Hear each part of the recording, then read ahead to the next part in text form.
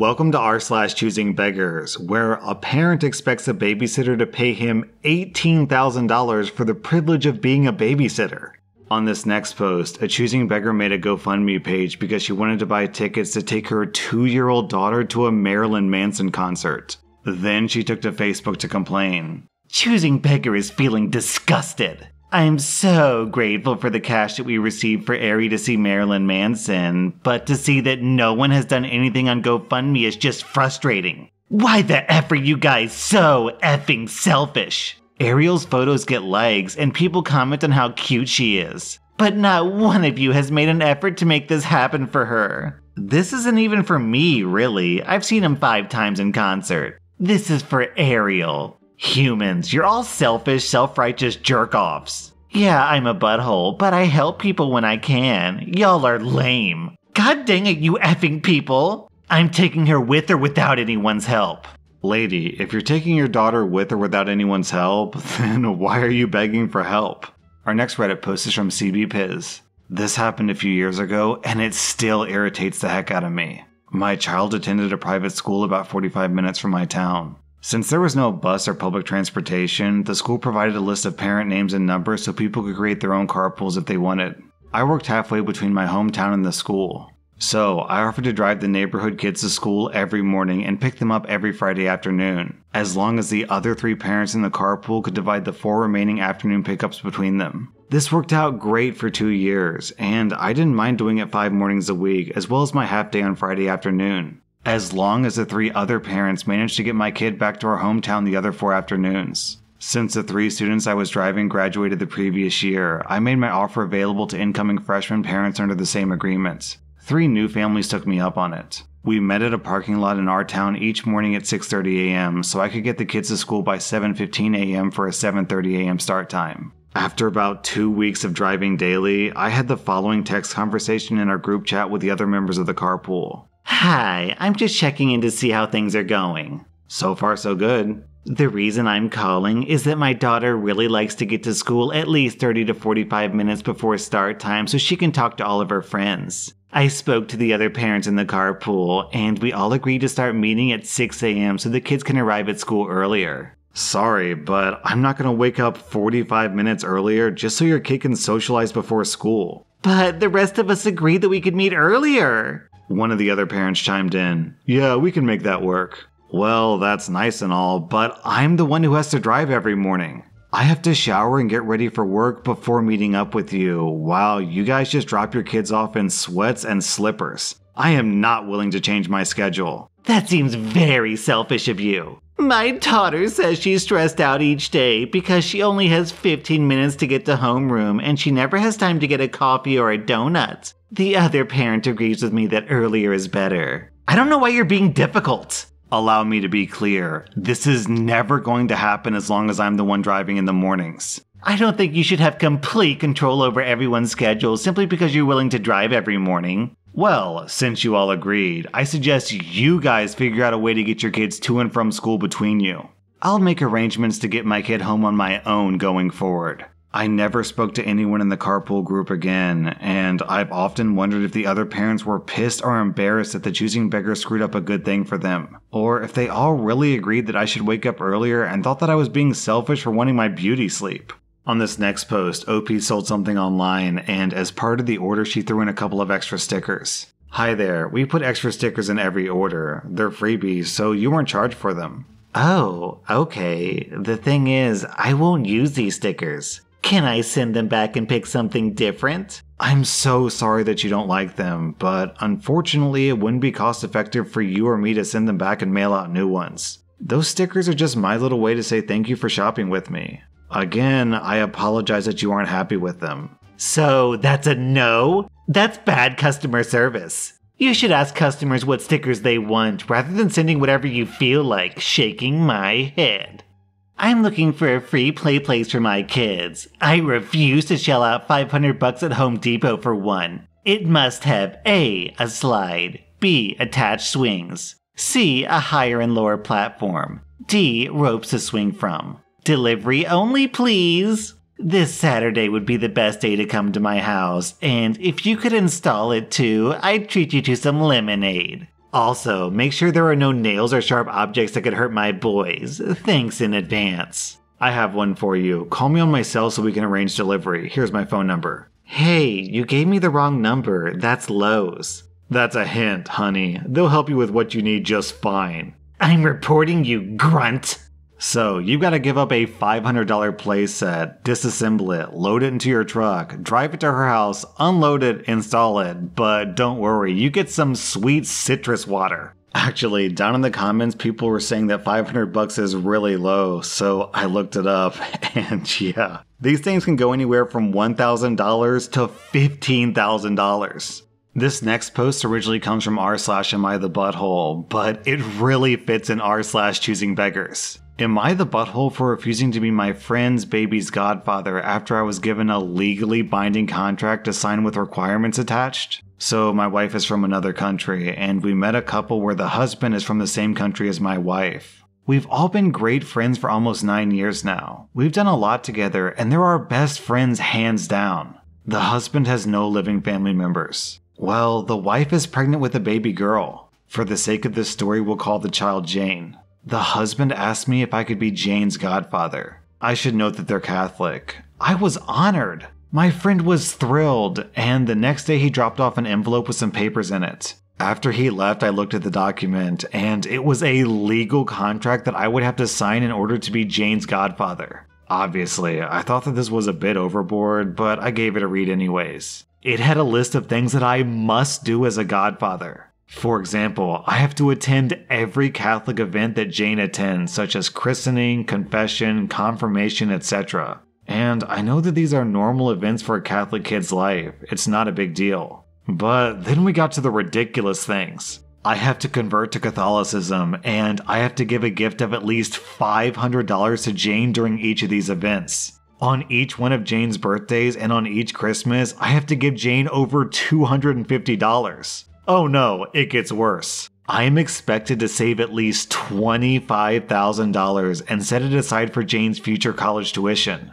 Jane's parents will provide the rest. Seriously? The list goes on to include various other things, like I have to be willing to cancel my plans if they need me to watch Jane or if they want to go on vacation. There were also a bunch of other things on the list that were silly or not a big deal, like spending time with Jane at least once a week. I called my friend and said it was nothing personal, but there was no way that I was going to sign this. He got mad at me and said that I'm the only family they have and that I should be thankful and honored to be asked this. I told him that I was honored, but that this contract was extreme and ridiculous, especially when it came to the money involved. He brought up that he knows that I'm my niece's godfather and that I send her money, and he's right about that, I do. I send my niece about $100 a year. I told my friend that there's a big difference between $100 and tens of thousands of dollars over 18 years. He essentially told me that he thought that I was a good guy, but it was apparent that I was selfish. He has since blocked my number and my email. His wife has too.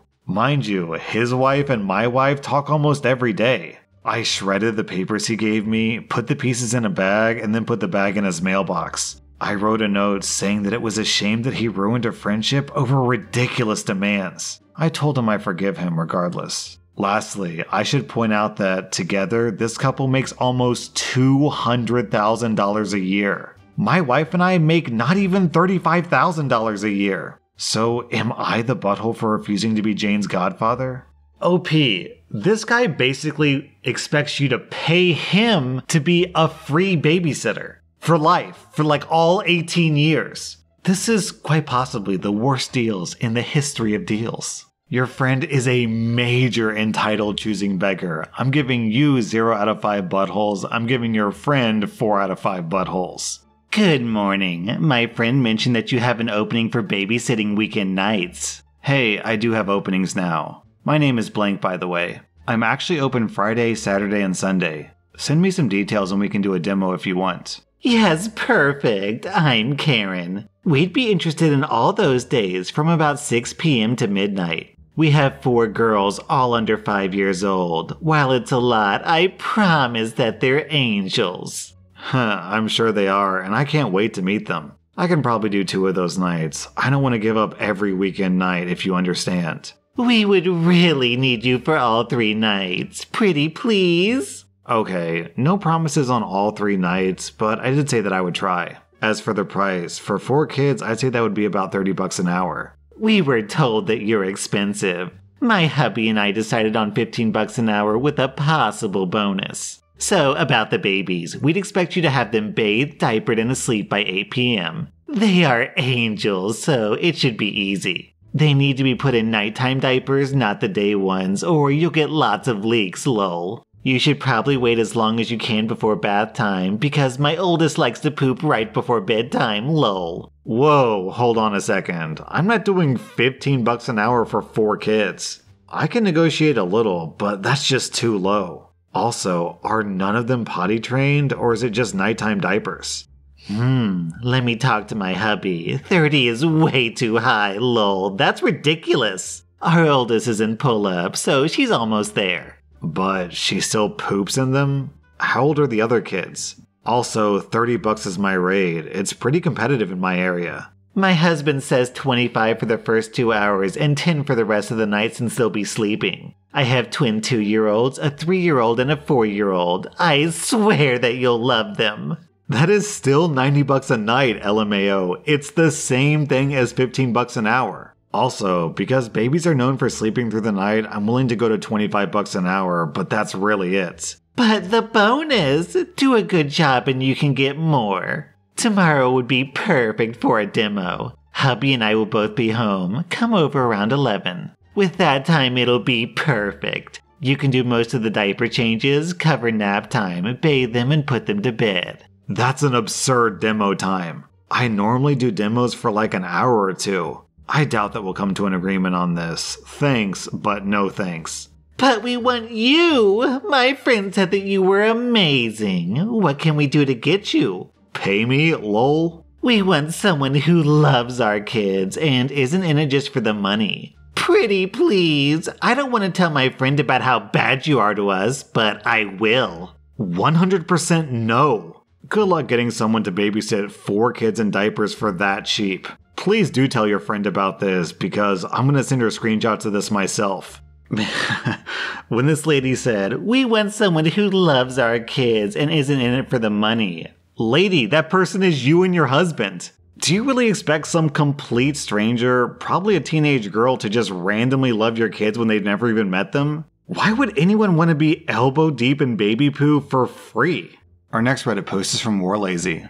Short backstory, we used to live in a different country, but we moved to Europe, and since then, we've gotten too many freeloaders from our old life coming here for free accommodation. We currently live in a large 5-bedroom house on a farm in the mountains. It's a small town in the middle of Europe, so it's super peaceful, but we're still close enough to the capital city and other hubs. We used to live in a big city in another country, and we still have a lot of family and friends there. We've lived here for close to 20 years now, and during those first few years, we'd get a steady stream of people coming to stay with us on the pretext, "It's so good to see you again." Between June and August, we'd have one group leave and another arrive. Hospitality being what it is, we never asked these people to pay for their stay, and they never offered. The first year was bearable, but after 3 or 4 years of this, we're over it. These freeloading leeches had other family and friends within a few hours of us. And we heard from some of those people that these freeloaders planned their entire travel itinerary according to where they could stay and eat for free, consistently abusing our culture of hospitality. After 3 or 4 years of being a free bed and breakfast, news got back to us about how cheap we are. We're a family of 5, so when you get a second entire family that comes in, that's a whole lot of mouths to feed. We'd often cook up a large pot of meat and vegetable stew with homemade bread or a large roast. We'd also try to take our guests to a local attraction. So imagine when news got back to us that apparently we crammed their whole family into one room, gave them gross food, and took them to boring places. Some of these freeloaders even complained that they left our house hungry. One family even lost a valuable piece of digital equipment, and they accused my kids of stealing it. They later found the item in the car of another friend, but they didn't bother apologizing for their accusations. Not all of our out-of-town guests were bad though. There have been a few that we actually invited to come back. The others have never been invited back, and if they call, we ask them if we can make a reservation for them at a local hotel. I am so sick of kicking one or more of my kids out of their rooms to accommodate choosing beggars and then have their junk all over my house. They take all of your hospitality and expect more, then have the nerve to complain that you don't offer enough food, that we don't have the right drinks or snacks, and that it's boring here. Needless to say, ever since we're no longer available as a free destination, we're the ones being called cheapskates by choosing beggars who come to Europe and not pay a single night's accommodation in a hotel because they look for suckers to take them in for free. We don't care, as long as they don't come here. OP, that sounds super frustrating, and actually, me and my wife are planning to go to Europe later this month. How about we stop by for a couple of nights rent-free and you can complain all you want to about these rude choosing beggars. Hello, can I post your artwork? I always ask artists to pay $7 for a publication. Is that possible for you? Can I do a payment in DN? What is DN? D's nuts? That was rSlash Choosing Beggars, and if you like this content, check out my Patreon where I publish extra episodes. Also hit that subscribe button because I put out new Reddit videos every single day.